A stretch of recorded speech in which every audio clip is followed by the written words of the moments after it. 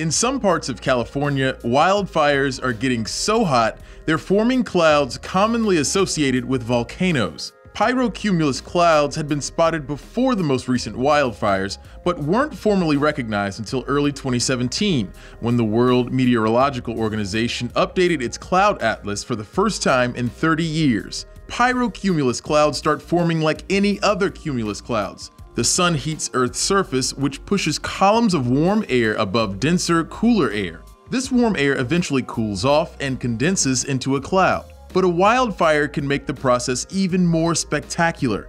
Burnt plants release water into the atmosphere. The rising water vapor and warm air condense around particles of smoke from the fire. If pyrocumulus clouds collect enough water, they can even produce rain that can fall on the same wildfires that created them. But firefighters aren't expecting help this time.